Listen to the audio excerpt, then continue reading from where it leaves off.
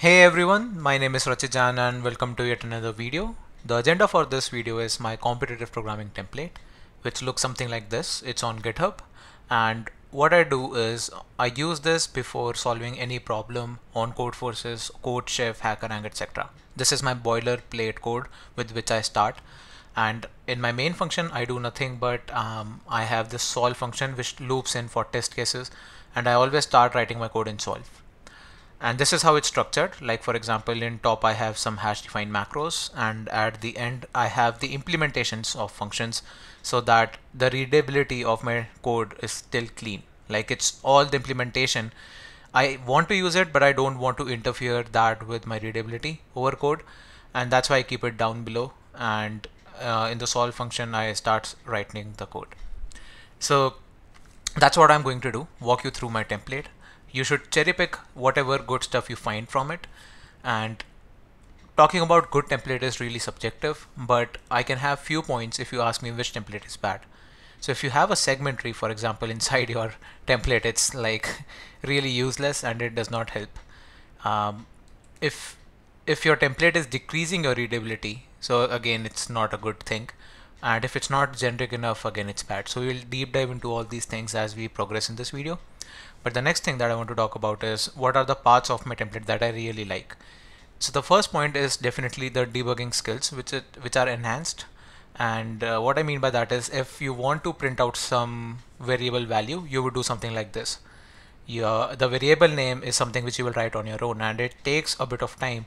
What I do is I use a macro which allows me to use it something like this. I just have to pass in the variable which I want to debug, and it will beautifully print its name as well. So it enhances the debugging power of my code. The other part which I really like is the general input. Like if you are using CNX, you might be getting time limit exceeded because it's slow. So you might probably switch to scanf, and if that does not work, you have to switch to getchar unlocked. Now what I use is I use SI, and whatever I want I can change it to cin, scanf or getchar unlocked whenever I want. So that's another something which is about talking in terms of generic input. Other thing which is really good is about the easy STL syntax which becomes if you use my template.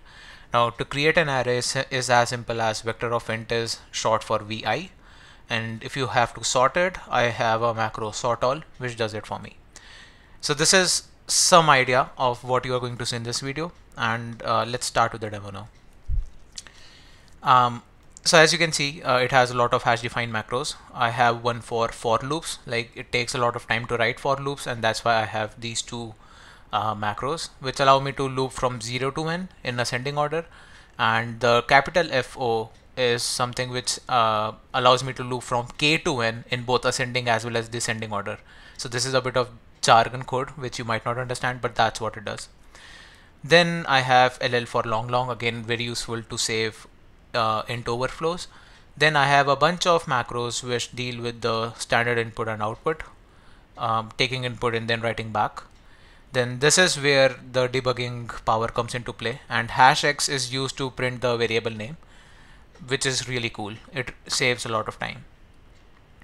Then I have something for pushback. It's used for vectors. Make_pair is used to make a pair. Then F and S are used to access the first and second element of pair, and all is nothing but the begin and end of any collection if you are coming from Java background, but for C++ it can be set, vector, map, and etc. Clear is used to clear, let's say, a vector or int, something like that. And sort all is as I mentioned before, to sort an array. Then tr is used for iterating on a set, like typing this much takes time, so to save that time I use this macro. And C++ is getting better day by day, so as syntax gets better, some of these macros I have not used a lot in the past, and at some point of time later I might even delete them from my template as well. Now pi is again a constant which I have defined over here, and then I have few for collections like vector of int, and then pair of int is pi. Then if I want to create a vector of pair of ints, it's something like this, as you can see. So this is the overall stuff which is lying over here, and as I have mentioned before as well, I do have function definitions at the end, but function declarations are over here in one line, so that it keeps my code clean. Then a mod is something which you use a lot in competitive programming, and this is what this mod is showing, 10 to the power 9 plus 7, which you can change based on question. And then I have a global array, which is mostly used for taking input and storing it, and this is for graphs. Now one thing to notice, DFS and IP graph is used for taking input of graph and performing a DFS traversal. Most of this code stays same, and that's why I keep it in template. It might make sense for you to not keep it and not clutter your template, so it's your choice if you want to keep it or not. But for me, what I do is I simply go to main, and if it has multiple test cases, I do a CNT. Otherwise, if there is a single test case, you can delete this line, something like that. And as I'm saying, then I go to the solve function and I start writing my code. So just to demonstrate the power of this, I have a template demo file which I'm going to use. Let me just close this first. Template demo, yep. And if you go to solve, you can see that I am doing a bunch of stuff. What I'm doing initially is I'm taking input as an integer n, and again SI is, remember, scanf. So I'm taking input, then I'm debugging that. So this should print n equals what was the user n value which was given from input. Then I have a for demo, which is nothing but it's taking an matrix of n cross n size as input. So there will be n square integers in the standard input, which we are going to read and store it into our matrix A. And as you can see, it takes double for loops in this fashion. But if I have to do it my way, like for example, if we have to compute the sum, I can simply do for in for jn, which is really the same as doing these two lines. So this is exactly same to this. So that's what I'm doing over here, and sum plus equal to aij, and it really becomes clean for me to read this instead of this, and it's quite faster. So again, as you can see, dep sum will print a beautiful message that sum is this, which again makes your debugging really easy. Otherwise, if you will just get some number, it does not convey what is it.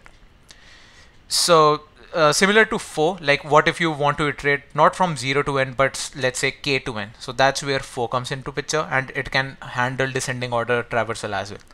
So let's say if you want to print every row of the matrix in reverse order, I'm iterating on rows. Oops.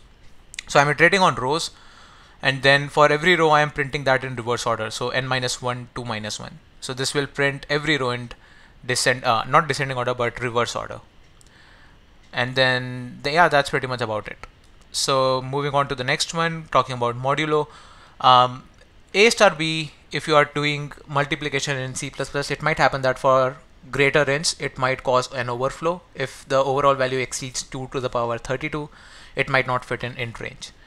And if you talk about something like 2 to the power 1000, and you can deal with such numbers in competitive programming especially, and that's why this modulo or mod value comes into picture. Like they want to calculate huge values, but they want to do that modulo something so that the overall result fits into the C++ int range. And here is an example of that. I am using the function mpow over here, which is quite handy and defined all the way down, right? As you can see, so this performs base to the power exponent in log n time, which is quite fast, and it uses binary exponentiation to do that. So this is one function which you will of course use a lot, and that's what I'm using over here. Computing to the power 1000 is quite huge, for example, and I can show you that if you just give me a second. So 2 to the power 10 is 1024, but if you make this 1000, it's quite big. It's huge, right? So if you want to compute this value, you can do that in C++. If you do the modulo, oops, so 2 to the power 100 is this, 1000 is this, and let's say you want to do this modulo. So this becomes 10 to the power 9 plus 7, and this is what should be printed if I run the program. So let's quickly do that as well actually. So you can see that it's printing t equals 1, and if you'll go to main, I have actually deb t, which is that is why it's printing t is 1, and I have commented this line. So it's saying that there is only one test case. Now quickly go to solve, and if you will go to solve, you can see that it's waiting for user input on n. So let's say we want to input matrix of 3 cross 3 size, so n is 3, and then probably we can do something like 1 2 3 4 5 6 7 8 9. And if I do that, it prints the sum as 45, as we have seen in the code, like right over here. Dep sum, that's what happened. Sum is 45. It's beautifully printed. Then we printed the matrix in reverse order, as you can see, 3, 2, 1, 6, 5, 4, and 9, 8, 7. Then it computed the mpow value, which is same as what we saw above. I can show you that as well. So this is same as this value. This and this is same. So this function is also working correct, and yeah, that's pretty much about it. I do have few other things to talk, like for example C++ STL. The syntax really becomes quite easy. So if you want to have a vector, or I mean list of pairs, so this is a list of pairs, and it's quite easy to store in VPII. Instead, if you were not using a template, you would have to type vector, pair, int, and something like that. And if you use C++ 11 compiler, or before that, I mean, so this will throw a compilation error. It should be something like this. Otherwise, it reads it as a right shift operator. So yeah, these are some of the things which are quite painful, and that's why I use template. Again, sorting is very easy now, and if you sort this, it's a list of basically the first number and its square. So -3, 9, 10, 100, and 636. So if I do sort this, you will see that -3 should come first, then 1, then 6, and then 10, and that's what we can see over here. I don't think I have printed that, so let me first compile this.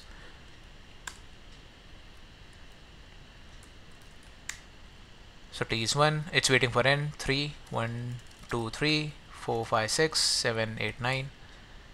Yeah, as you can see. So this is printing them in ascending order because we have sorted it, and that's what we can see. -3 is coming first, then 1, then 6, then 10. So yeah guys, that's pretty much about it. I hope this was useful, and to sum this up, what I would do is go to the ending section. The ending notes, I would say use your own version of the template that works for you. It's an iterative process. I have built this template over quite a few years, and I keep on editing it whenever I feel so. One important thing to note, however, is please use normal C++ syntax in coding interviews, especially. Never use something like _in just to increase the interviewer by your speed. They do not care about that speed if you're writing code in a fashion which they cannot understand. So please keep this in mind. I remember that in the spirit of impressing the interviewer in terms of your speed of writing code, it's a bit, I would say, motivating for you to think that you should use your template even in coding interviews. Please do not do that. Other than that, I would say the template is available if you want to have a look at that. And if you have any thoughts, make sure to comment them below. And if you want further updates, please subscribe, like, and hit the bell icon so that I can see you in the next one. That's pretty much about it guys in this video, and if you want to support this channel and plan to use these products, make sure to use the coupon Rachit to enjoy a discount and support this channel. I will see you in the next one guys. Till then, bye bye and happy coding.